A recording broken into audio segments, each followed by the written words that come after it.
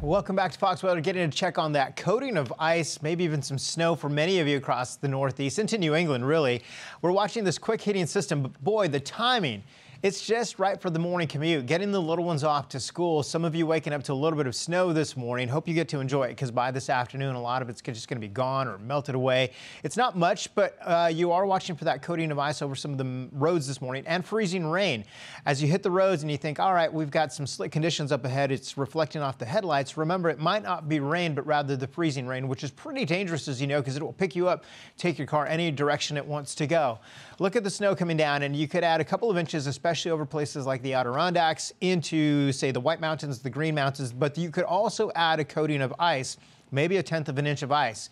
Here's a look at the ice forecast through portions of the upper Hudson Valley up and through upstate New York. You take that up into Maine, and the concern again is for the morning commute. As you go into the afternoon, things start to clear up since it's a fast-moving system, leaving behind about 1 inch to maybe 2 inches of fresh snow, especially if you've got a little bit of orographic lift into the mountains, and that'll be a nice little surprise. Boy, we'd love to see it, especially for the ski areas.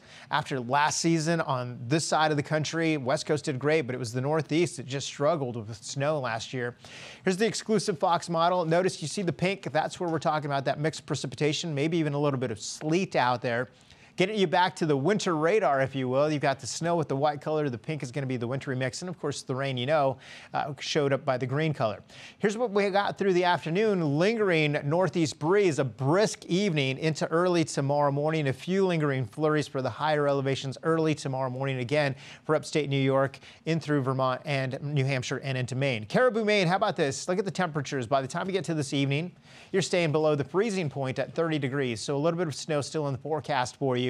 Once we go into Friday, though, 42, the overnight low with some clearing of the sky down to 29 degrees, a chilly start to your day. But Saturday, Britta, how about that? 36 and cool. Overnight lows into the 20s yet again. I'm Amy Freeze. Welcome to Fox Weather's YouTube page. We have more great videos on the way, so make sure to subscribe to stay updated on all things weather.